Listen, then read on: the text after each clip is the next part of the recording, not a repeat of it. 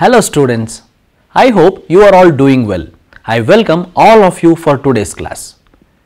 In our last class, we have learned a definition of square number, we have listed the properties of square numbers, and also we have learned very interesting patterns related to square numbers. Now, let's try to find out the different ways of finding the square numbers for the given numbers. So, firstly, let's try to find out for the 2-digit number and 3-digit number. Say, for time being, let us take the 2-digit numbers. Now, let's try to categorize these 2-digit numbers into 3 cases. We know that whenever you take a 2-digit number, you look at its units place. So, the first case we will take all those units place which is ending up with 0, and the second case we will take all the 2-digit numbers whose units place end up with 5, and the third case the 2-digit numbers where the units place does not have 0 and 5, not any of these two. So, now we are categorizing the 2-digit numbers into 3 cases, and let us go one by one. Let us have a look at the case number 1. I have a 2-digit number whose unit place is having 0. So, whenever a number is given with units place as 0, how do you find out its square number? Let us have a look at that. If you observe these examples, we have 10 square which is 100, 20 square which is 400, 30 square which is 900. So, here we observe that whenever the numbers are having 0 at its units digit, we can find the square of these numbers just by adding 2 zeros to the square of the single digit number. Could you observe that? We had 10 and it became 100, we had 20, the square became 400. So, in this way we can find out the square of a given number whose units place end up with 0. Now, let us go to the second case where a 2-digit number ends up with the 5 in its units place. Yes, any 2-digit number whose unit place end up with 5, we can write it as 10x plus 5, isn't it? Now, let us try to look at its square. So, if you take 10x plus 5 whole square, we can write it as 10x plus 5 times 10x plus 5. Now, by simple calculation, we get it is 100x square plus 50x plus 50x plus 25, which is nothing but 100x square plus 100x plus 25. So, we will take 100x common in the from the starting two terms, which will end up with 100x times x plus 1 plus 25. So, we can write 10x plus 5 whole square as 100x times x plus 1 plus 25. Make a note that x times x plus 1 will be a digit in the hundreds place because it is been multiplied with 100. We will use this expression and then we will try to follow the steps to find out a square of a number, say for example 25. So, what is the step 1? So, if you look at the step 1, let us take the square of the unit digit. So, our unit digit is 5, so its square is 25. In the next step, try to multiply the tens digit with its next digit. Suppose if x is our tens digit, its next digit will be x plus 1. As a step 3, in the final answer, the first 2 digits will have 25 and the next 2 digits are given by x times x plus 1. So, therefore, we have 10x plus 5 whole square which is equal to x, x plus 1, 25 which are written digit wise. Let us try to have some examples for this. Firstly, we will take 15 square. Observe 5 in the units place. So, 5 square is 25. So, the first 2 digits are given by 25. What is the number in the tens place in 15? It is 1. So, the next consecutive number for 1 is 2. So, take the product 1 times 2 which will become 2. So, therefore, the next digit is 2. So, the first 2 digits were 25 and the next digit is 2, therefore, 15 square is 225. Look at another example, we have to find 25 whole square. So, 5 square is 25, so the first 2 digits are filled, we need to find out the digit in hundreds place. Observe the tens digit in 25 which is 2. So, therefore, take the next number, it is 3. So, 2 times 3 is 6. So, the hundreds digit is also filled, we get 625. So, look at the last number 35 whole square, 5 square is 25, what is the digit in the tens place? That is 3. So, multiply with its next number 3 times 4 we get 12. So, write it 12. So here we end up with all the squares of the given numbers whose numbers had 5 in its units digits. So similarly, we can try to find out the squares of any 2-digit numbers which will end up with 5 in its units place. Now let's get into the case 3 where we have the 2-digit number which will end up with neither 0 nor 5. So that means we can write these numbers as 10x plus y, where y will not be 0 and y will also not be 5. So to find out the squares of such numbers, let's make it stepwise. In the first step, find the square of the unit digit. We know that our unit digit was y, so its square will become y square. In the second step, find the numbers from 10x plus y by subtracting y and adding y. So when you subtract y, you get a number 10x. When you add y, we get 10x plus 2y. In the third step, multiply 10x and 10x plus 2y, and when you multiply these two numbers, we end up with 10x whole square plus 2 times 10xy. In the step 4, add y square to this product. So when we add y square to this product, we actually end up with 10x whole square plus 2 times 10xy plus y square, which is nothing but 10x plus y whole square. So observe, we have started with 10x plus y, and by doing these 4 steps, we ended up with 10x plus y whole square. So let's try to follow the same steps to find out the squares of such numbers. Now let's take an example. Let's try to find out 13 square. Now as per the steps, we get the numbers by subtracting 3 from 13 and adding 3 from 13, because 3 is in its units place. So we got 13 minus 3 times 13 plus 3, and to this product we are adding the square of the number in the units place, which is 3 square. 13 minus 3 is 10, 13 plus 3 is 16, plus 3 square. We get 160 plus 3 square, which is 169. Now let's verify it. We observe that 13 square is equal to 13 times 13 is equal to 169, which is the same that we got earlier. Let's try to observe the second example. We have to find out 19 square. Now obtain these two numbers by subtracting and adding the number which is in the units place. In the units place we have 9. So upon subtracting and adding, we get 10 and 28. 9 square is 81 and the product of 10 and 20 is 280. So 280 plus 81, which will be 361. Alternatively, to find this 19 whole square, let's try to add and subtract 1 from that. When you add 1 to 19, we get 20. When you subtract 1 to 19, we get 18. And then whatever the number you have added and subtracted, take the square of it, which is 1 square. So add that 1 square to this product. So we get 20 times 18 plus 1, which is 360 plus 1, nothing but 361. Here let's take up another example. So let's find 83 whole square. In the given number, the unit digit is 3. So find the square of 3. So 3 square is equal to 9. So let's find two numbers by adding and subtracting 3 from 83. So 83 minus 3 is equal to 80 and 83 plus 3 is equal to 86. Let's try to take the product of these two numbers. So the product of 80 and 86 is equal to 6880, and we will add it to the square of the unit digit, that is 9, and thereby we get this square as 6889. So we will take up the next example, that is 78 whole square. Here the unit digit is 8. Here the square of 8 is 64.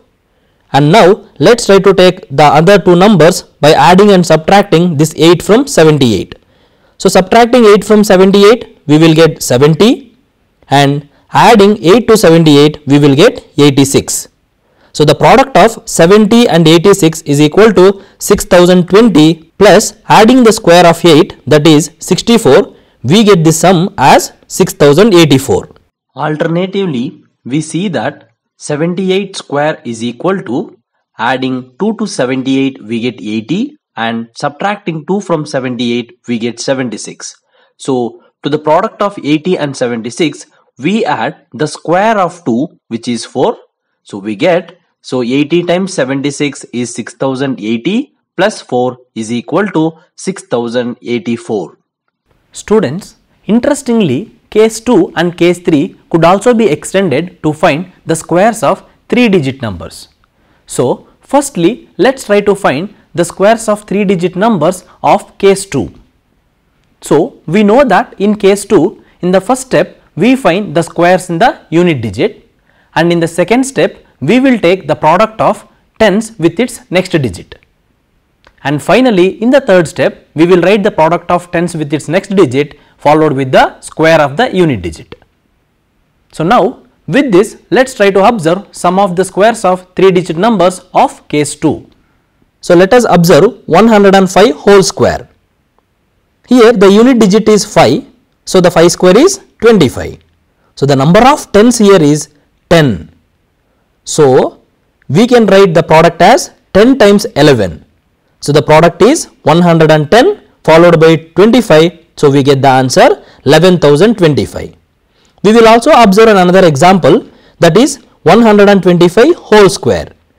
Here the square of unit digit is 25, that is the square of 5 is 25, and here we observe there are 12 tens. Therefore, the product of 12 with its next digit, that is 13, will be 156 followed by this 25. Therefore, 125 whole square is equal to 15,625. And in case 3, we know that in the first step, we find the square of the unit digit.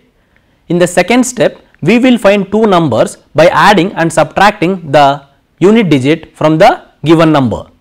And in the third step, we will take the product of these two numbers, and in the final fourth step, we will combine this product along with the square of the unit digit.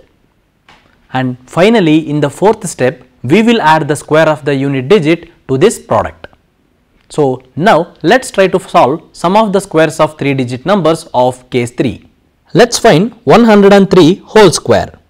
So, the first step is find the square of unit digit, that is 3 square, which is equal to 9. In the second step, we need to find two numbers by adding and subtracting the unit digit from the given number. So, subtracting 3 and adding 3 to 103, we get 100 and 106. In the step 3, we need to find the product of these two numbers, which is 10,600, and in the last step, we need to add the square of the unit digit, that is 9, to this product, that is 10,600. So, we get 10,600 plus 9 is equal to 10,609. We will also observe another example, that is 108 whole square. So, we find the square of unit digit, 8 square is equal to 64.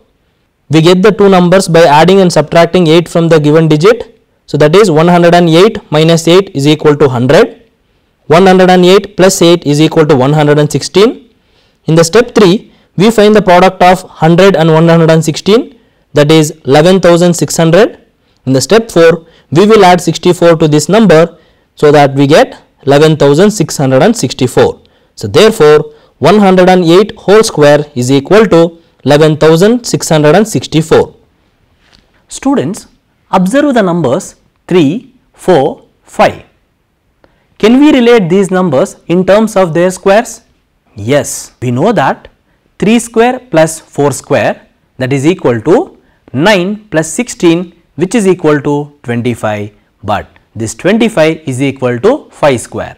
So, that is 3 square plus 4 square is equal to 5 square.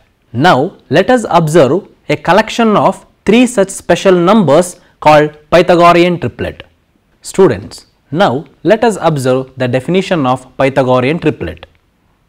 The collection of 3 numbers A, B, C are called as Pythagorean triplet if A square plus B square is equal to C square. Students, now let us observe some of the examples for Pythagorean triplet. The numbers 3, 4 and 5 forms Pythagorean triplet because 3 square plus 4 square is equal to 9 plus 16, that is equal to 25, which is nothing but 5 square. So, it satisfies our condition A square plus B square is equal to C square. Let us consider another example. The numbers 6, 8, 10 also forms Pythagorean triplet because 6 square plus 8 square is equal to 10 square. In general, we observe that for any natural number m greater than 1, we have 2m whole square plus m square minus 1 whole square is equal to m square plus 1 whole square. So, the numbers 2m, m square minus 1 and m square plus 1 forms a Pythagorean triplet. Observe that 2m whole square plus m square minus 1 whole square is equal to 2m whole square is 4m square plus m square minus 1 whole square is going to be m to the power of 4 minus 2 times m square times 1 plus 1 square. This is by the identity a minus b whole square is equal to a square minus 2ab plus b square. So now we get 4m square plus m to the power of 4 minus 2m square plus 1. So here we write m to the power of 4 as a first term. Upon simplifying 4m square minus 2m square, we get plus 2m square and we are left with plus 1. So here we observe that m to the power of 4 plus 2m square plus 1 is nothing but m square plus 1 whole square. So therefore we observe that 2m whole square plus m square minus 1 whole square is equal to m square plus 1 whole square. Students, now let us try to solve some of the problems based on Pythagorean triplet. The first problem goes like this. Find a Pythagorean triplet whose smallest number is 8. Students, we know that we get Pythagorean triplet by taking the general form 2m, m square minus 1 and m square plus 1. So firstly, m square minus 1 is equal to 8. So m square is equal to 8 plus 1, that is equal to 9, which gives us m is equal to 3. So therefore 2m is equal to 2 times 3, that is equal to 6, and m square plus 1 is equal to 3 square plus 1, that is 10. So the triplet is thus 6, 8 and 10, but 8 is not the smallest number of this. So let us try 2m is equal to 8, then m is equal to 4, and so we get m square minus 1, that is equal to 16 minus 1, that is equal to 15, and m square plus 1 is equal to 16 plus 1, that is equal to 17.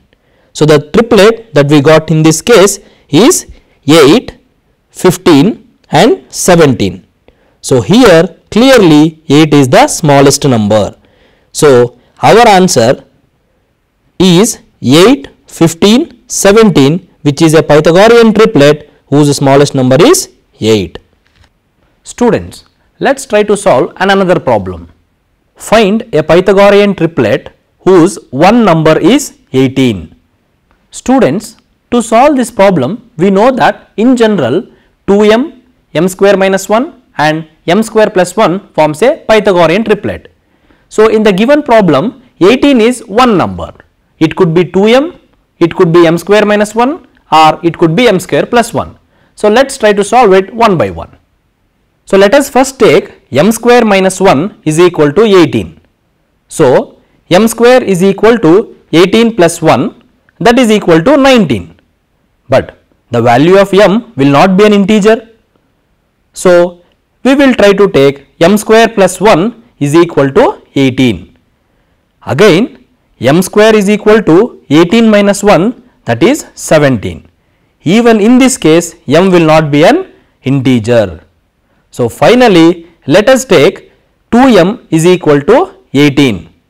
So then m is equal to 9. Thus m square minus 1 is equal to 81 minus 1, that is 80. And also m square plus 1 is equal to 81 plus 1, that is equal to 82. Thus the Pythagorean triplet is 18, 80 and 82. Students, here we end the class. Before we wind up, let's try to recollect what all things we have learned today. So we have learned the methods of finding the squares of 2-digit numbers and also 3-digit numbers. Later, we also studied a special collection of 3 numbers called Pythagorean triplet and also solved problems based on them. So here we end our discussion on squares. But students, we have learnt given a number how to find the square of it. But is the reverse possible? Given a square number, can we find a number to which it is a square? We will answer to this question in our next class. Hope you have enjoyed the class. Have a good day. Thank you.